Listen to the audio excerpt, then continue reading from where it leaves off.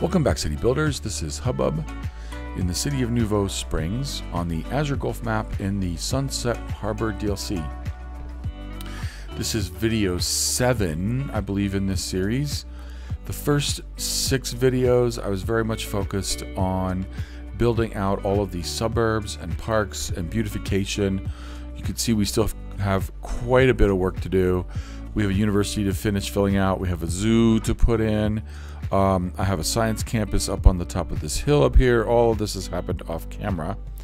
But the next several videos, I really want to work on industry. So I have been doing some infrastructure work to fill in the highway network and people mover network in order to develop oil and ore extraction over here, but then to build out unique factories in here. But before we start, very quickly, the time lapse that you saw at the beginning of the video was kind of fleshing out the history of these industry districts, which I think I first loaded in May and didn't really fully finish detailing until I think late September, early October. So this park I called Industry Dial-Up because this is 100% generic old school industry. I have not even upgraded this to 4.0. You can see when we look at the factories that we've hired overeducated workers. So part of my thinking here in this zone was to keep one, thinking that lower tech industry would provide goods for lower density commercial. I'm not 100% certain on that, but that's part of the thinking there. And then the other thinking is provide jobs for undereducated workers. But then similarly, as the city land values continue to appreciate and commercial levels up to level 5 density, I need to be able to be producing higher tech industry. So this park here is Industrial Park 4.0, applying the 4.0 option. And then theoretically, these buildings you can see, now that building, that's an office building. Let's see, the industry buildings in here are hiring well-educated and higher educated. So migrating upward the tech level of these industries so that I could keep higher level workers employed. But then the tricky thing is the reality is I'm still importing a whole lot of goods and I'm exporting a whole lot of forestry. My forestry industry from the DLC is built out really well. You can see I am importing, but I'm actually exporting significantly more than I import, twice as much as I import in forest. So that's the slack in the supply chain that's caused by my storage facilities. And you'll see a similar picture if you look at my forestry. In the same way, I'm outputting twice as much. So yes, I am importing, but I'm importing because I have significant warehouse capacity put in place. For example, here we have the furniture factory using plain timber and paper, and right next door we have plain timber unique factory products. That's to pick up goods from the factory, and then paper here. So trying to keep enough slack in the chain. What that looks like in the budget is sometimes you'll see in my budget the industry lines for those two industries will go negative, but the warehouse line will always be significantly positive. Whatever simoleons appear to be lost in importation of goods is made up for in exportation through the storage facilities. Now, off camera, I did a lot of work with the highway network. I'd have to say my 3 favorite creators right now are Flux, Strict Toaster, and Biffa. And Biffa's the creator that I got this idea from. One of his T-port videos, he did this really cool little trick where he took a regular 6 or 4 lane road and converted it into a highway using TMPE to upgrade the mile per hour limits, which is what I'm doing here, but I'm also adding monorail on this highway so that I can create easy accessibility by sims into these resource extraction zones. I also thought I'd mix it up a little bit, and I pulled these kind of futuristic arcologies from the workshop. This is a callback to the old heyday of SimCity when you would your end game you'd be building arcologies for your city to blast off into space with. One of my favorite aspects of SimCity when I played it back in the 90s. But then the other reason I'm moving these in is for kind of high-tech housing for workers in these zones. I've already got some monorail lines running, so these residents are not lonely out here. They can get into the city for commercial if they need it, or for entertainment if they need it.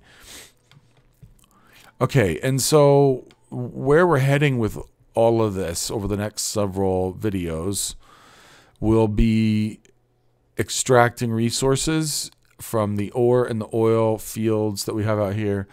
And then I think what I want to do is use this big flat plateau for the refinement of raw resources into special goods. And then I'm going to put in a couple of rail cargo hubs in this section so that we can quickly move those extracted and refined special goods down to unique factories that we'll lay out down here. That's the grand game plan. And so the background research that I did involved viewing several videos from other Skylines creators that were building open mining pits. Those weren't completely satisfactory because they were on flat geography. So I also looked at some mountain operations. This first one is Eagle Mountain in California. The second one is Bingham Canyon Mine. And then the third coming up is Erzberg Oswaldi Central Mining Operation. And so my goal is to try to replicate this terraced look. I probably won't have any significantly huge assets in this, mostly underground mines. And what I want to focus on this video is building out an ore extraction center here. You can see I already have some buildings put down. I actually set it up and then tore it down so that I could, at the very least, get up to level 2. And the reason is this. There's a playlist that I'll put in the description of this video that includes 4 videos I looked at from other creators to get some ideas. And I'll list those creators in the description as well to get some ideas for how to create a kind of a cool, realistic looking mining area. And then I did some research online because one of the things about those videos is they're all flat open pit mining, whereas what I have going on here is mountain mining. So I wanted to level this up far enough that I could have access to the small or underground mine. So that's what I want to work on for the rest of this video. One little tricky thing I've discovered is that these underground mines actually have bigger footprints than I realized. So I'm going to have to leave more space between my roads than I had initially planned. We'll see what that looks like as we progress. So I want to start with a dirt road. I'm going to put on the terrain map so that I can try to stay with the terrain. We shall see how this works. And basically, I'm trying to get a road network through this entire basin here on the side of this mountain. Okay, so if I can bring this over here and then do a quick turnaround.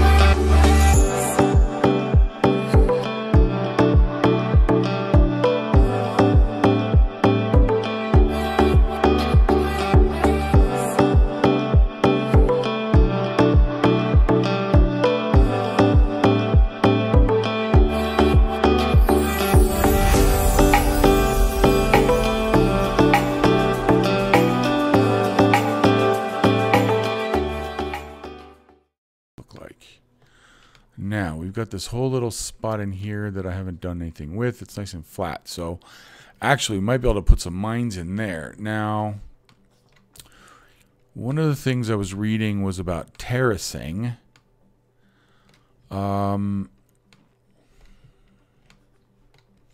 So what I want to do is take the flat tool. I think that might be big enough. No, it might be too big there. Let's make it a little bit smaller. And then I'm going to try to terrace these up. So I'm going to click on the road and try to push this as far back as I can.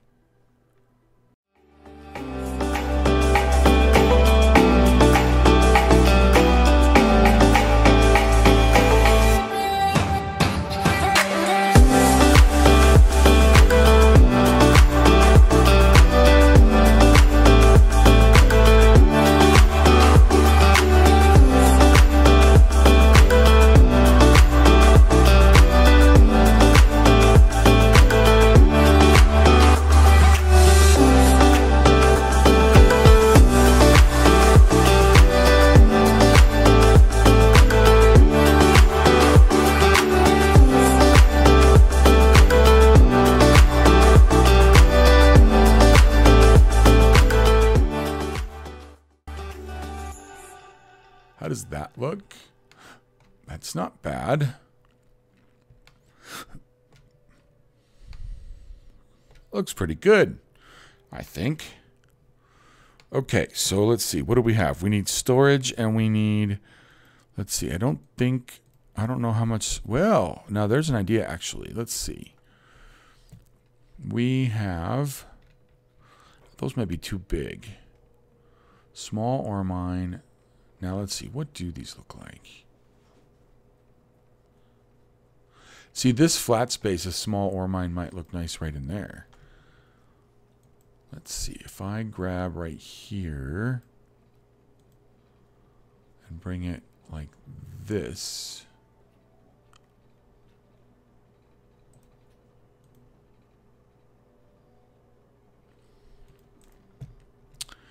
And then...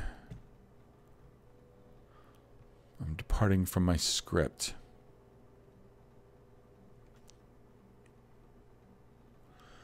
Let's see. 32 a week. 16 a week. 4,800 a week. So these are actually more expensive. Let's see. Can we drop?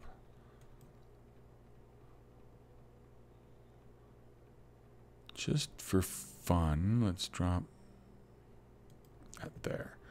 Then we'll come to the underground mines.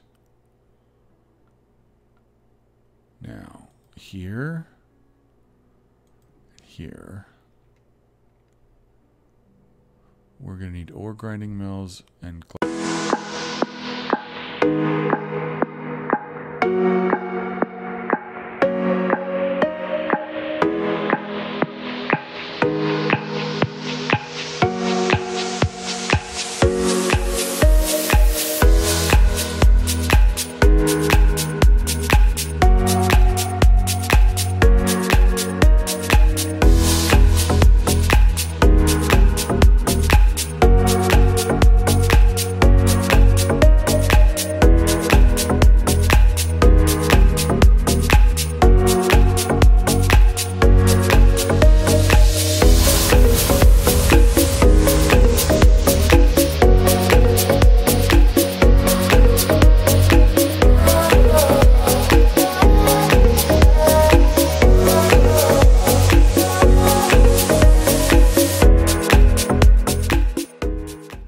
I think I need to leave some empty capacity because I really have no idea the demand that's going to be placed on production when I start putting in unique factories. So let's leave this here.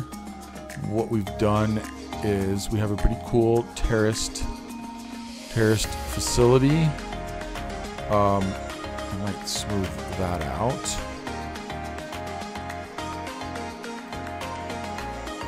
Push this back.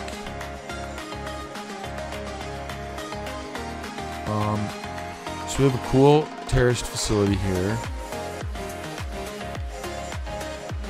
Plenty room for expansion. And then I need to go work on specialty goods. Not specialty goods. Yeah, special goods. Extraction of special goods. We're close, very close to level 3, which will open up some additional assets.